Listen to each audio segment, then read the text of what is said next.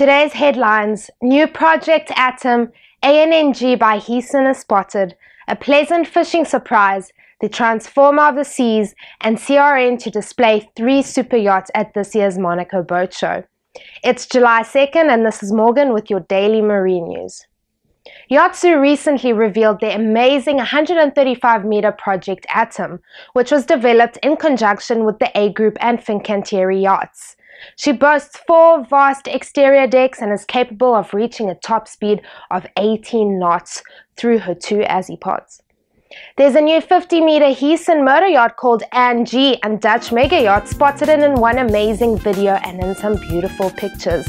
The round bilge displacement vessel was magnificently designed by Clifford Denn.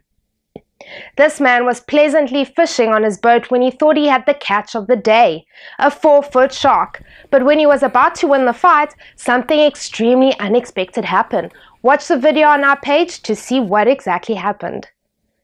This catamaran is the transformer of the seas. It's a 23-foot speedboat that can be changed into 6 configurations with the simple push of a button. The $1.5 million catamaran can run 44 knots in hydrofoil form and can also morph into a monohull, a catamaran, and a trimaran. Pictures on BSA. CRN will display not 1 but 3 of their amazing super yachts at the upcoming Monaco Yacht Show 2015.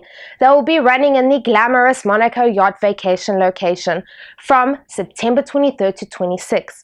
The Ancona-based shipyard will be displaying the 55-meter motor yacht Atlante, the 61 super yacht Saramore, and as well as the 73-meter mega yacht Yala.